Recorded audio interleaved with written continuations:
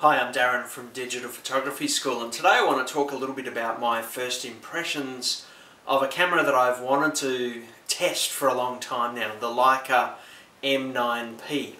It's a camera that polarizes people, and I know even the last few days as I've tweeted about it and talked about it on Google Plus and Facebook, people's reactions to it have been quite diverse.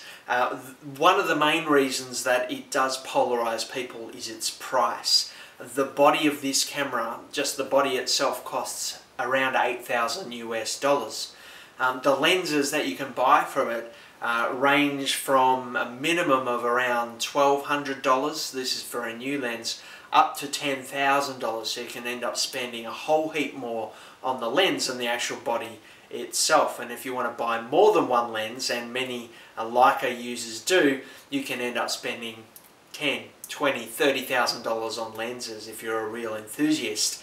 So a camera of that price you would think would have incredible features, but the reality is it doesn't. When you compare it to a modern digital SLR, even an entry-level digital SLR, you may think actually has more features than this Leica M9. So it polarizes people, and I guess for that reason I've wanted to test it for myself and to actually see what is this camera that people either love or hate. And when they love it, they do love it. What had I heard about this camera from enthusiasts? Well, really, the people I've talked to who love this camera over the years, or its sibling, the M9, talk about it almost in magical terms, in wondrous terms. They talk about the images that it takes, this quality that is almost like art, that is quite amazing. And so having heard that and having seen some of the images that these people take, I've always wanted to test it for myself. So let's talk a little bit about, let's start with this model itself. This is the M9-P. It's relatively new. It has a sibling called the M9. The P on this stands for professional, and really it's not that different to the M9. One of the main differences is it doesn't have Leica's red dot on it. P, it's supposed to be professional, it's supposed to be perhaps a little bit less out there, it's supposed to blend into the background a little bit more and be a little bit less obtrusive perhaps. So it doesn't have the red dot. It doesn't have, it has an inscription up the top here that says what camera it is. The LCD on the back has a hardened cover on it, sapphire crystal I think they call it, so it's not meant to scratch, and certainly this test model hasn't got any scratches on it, and I'm sure it's been around the traps a little bit. So it's not overly different, there's not a heap about it. It has a slightly different cover here. The leather, well, it's not actually leather, but it looks like leather. It's a non-slip version, whereas the M9 perhaps didn't have that. But apart from that, it's not a whole heap different from the M9. Apart from the price tag, you can add another $1,000 for those features to the price. Other than that, it's an 18 megapixel camera. It has a full frame sensor similar to the 5D Mark II that I'm shooting with as my regular camera, so the resolution's great, the image sensor is quite large, and apart from that you can find the specs of it online. In terms of what it doesn't have, when you compare it to pretty much an entry-level digital SLR these days, there's quite a bit. This camera shoots in manual focus. It doesn't have any auto-focusing whatsoever. It doesn't have face recognition, focusing, or anything along those lines. It's all manual, and you control your focusing from this ring at the bottom of the camera. It has a little lever on the side there to actually help you to do that. The focusing is all through the viewfinder. There's no live preview via the LCD, so you can't hold it up and be focusing it. You actually have to look through the viewfinder. The system for focusing takes a little while to get used to. It's not visual. It's not just that you look through and oh, that's in focus. You look through and inside there's this little square in the middle of it, and in that square that's where you need to find the focus. And when it's out of focus, you'll see two versions of the scene in front of you, and when those images come together and whether they look in focus to you, that's when the lens is in focus. So it's similar to if you go cross-eyed, you quite often will see two versions of the scene in front of you, but then you come out of being cross-eyed, everything is crystal clear. It's the same sort of thing in terms of what you're seeing in there. Being a rangefinder camera, what you see through the viewfinder is slightly different to what is being seen by the lens. What you view through the viewfinder comes out of this side here, so you're not actually seeing exactly what the lens is seeing, both in terms of focus but also composition. So that takes a little while to get used to as well. When you look through the viewfinder, you do see a frame superimposed there for you to give you a guide as to where things are, but it's not quite exactly the same. There's no video on this, there's no face recognition, no priority view, live view. There is a continuous shooting mode, but it only shoots at 2 frames per second, which is a lot slower than perhaps your digital SLR shoots. So depending on the type of photography you do, that could be an issue as well.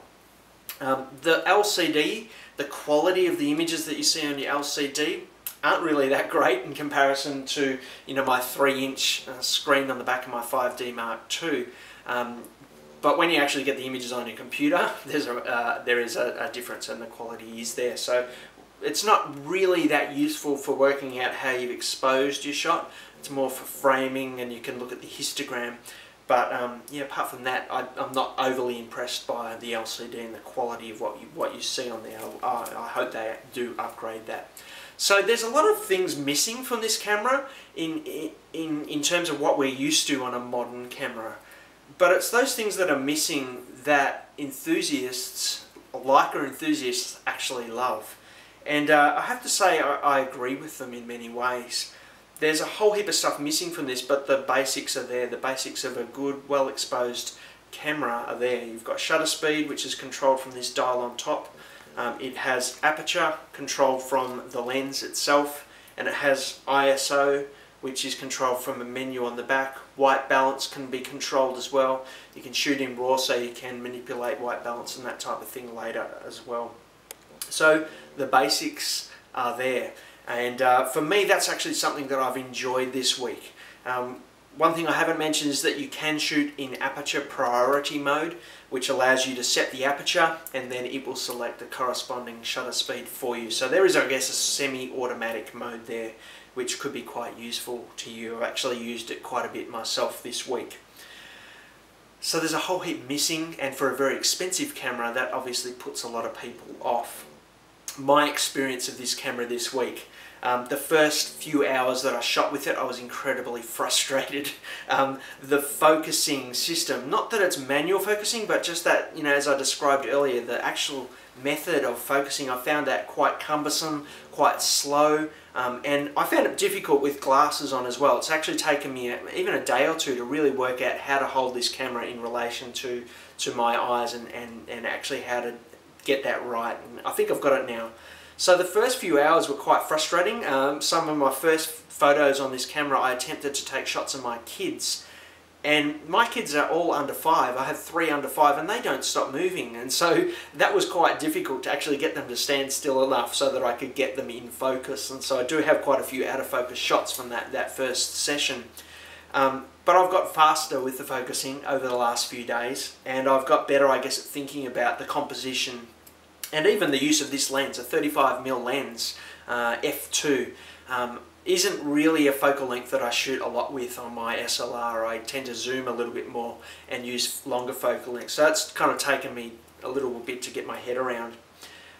So the learning curve was there, and it was frustrating when I started, but I'm really enjoying it now. I'm really enjoying the back to basics nature of this camera. I'm really enjoying not being able to rely upon auto focusing or auto exposure or any of those sorts of things, but to strip it all back again. Now, having said that, I could do that on my SLR. I could put it fully in manual mode. I could put it in manual focus. But there's just something about this that's really taken me back to basics, and it's slowed me down in terms of the way I'm taking my photos. I'm taking a whole heap less photos than I would if on an average session with my 5D. But I think my photos are more considered. I have to slow down just to focus this thing. And so that's kind of been nice for me.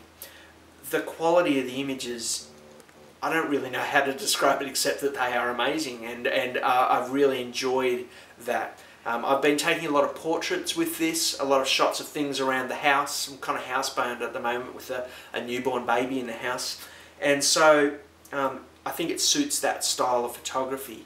I don't think this would be great for sports photography, any kind of moving subjects, at least the way that I focus with it. But for me, the portraits have just been amazing, particularly shooting at wide open apertures. This lens goes to f2. Some of the other Leica lenses go to f1.4 or even 0.95. And so you're able to shoot in available light, low light, and have very narrow depth of field. And the portraits shot wide open with that narrow depth of field are quite magical, and that is that word that people have used to describe the camera, and that they really are. And the camera actually is producing images with beautiful colours. Some people say it slightly underexposes images. The blacks are so black, the colours are really beautiful. And I'm not really doing much post-production work on the images that it's producing, because I actually think it gets it right in most cases. There have been a few occasions where I've had to do a little bit of post-production in Lightroom, but more often than not, the images are really great. And when I'm sharing them online, people are saying, you know, one, what camera did you use to take that? I've never seen an image like that. And two, what work did you do to that camera to get it looking like, to that photo to get it looking like that? And in most cases, I'm saying nothing. That's just the way this camera is shooting. So the selective focus, that low depth of field, is really beautiful in terms of the images that you're taking. But that will all come down to your style as a photographer, and the type of shots that you're taking, and perhaps the focal length that you choose in terms of a lens as well. A couple of things that I'm frustrated with in terms of this camera. I've already mentioned one, the LCD, not great. Pushing the ISO too high. I'm finding anything over around 320 perhaps there's a lot of noise, particularly when you're blowing it up. If you're only using small images, then you probably won't notice it, but certainly not great at high ISOs, and that's been one criticism of this camera. But when you're shooting at low ISOs, just beautiful, and the detail on the shots are quite amazing. Apart from that, I think for me, I probably wouldn't choose this lens. I'd probably be looking at a 50mm lens, particularly got my eye on the 1.4 or even the 0.95, although that's almost a $10,000 lens, so probably a little bit out of most people's budgets. But the f1.4 lenses are ones that I've had highly recommended to me as well, and they do make them in a variety of focal lengths. So all in all, would I buy this camera? I guess that's the question that a number of people have asked, and I'm in two minds about it. It is beautiful, it's fun to use, it's fun to shoot with, it feels good in your hands. There are a few accessories that you can get to make it actually feel better, in terms of a little thumb grip that you can get on it, a soft shutter release which apparently will give you an extra stop in terms of exposure. There are a few things you can do with it, but really it's I think a beautiful camera. I've had a lot of people come up to me and say, what is that camera? It looks really old. So it kind of gets attention in that regard. But in terms of price, it really comes down to that. I guess it comes down to, one, whether you've got the money for it, two, the type of photography that you're doing. And they're probably the two things that I'm considering, at least. And in terms of type of photography, I think it kind of fits. In terms of budget, in two minds, and perhaps my wife is even in more of two minds, or maybe less, it's more one mind. She's probably thinking, no, it's not worth it. But it's been fun to play with, and I will probably write a little bit more about it at the end of the 2 weeks that I have with this camera. I'm only 4.5 days in at the moment, so this is certainly just a first impression review. Would love to hear your opinion. Do you have an M9, an M9-P like this one? If so, what do you think of it? What do you love about it? What are you frustrated by with it? If you don't have it and you're a fan of some other type of camera, I'd love to hear your reaction to a camera of this kind of specifications and price as well. What do you think when it comes to to those sort of terms? So love to hear your opinion on the M9-P too.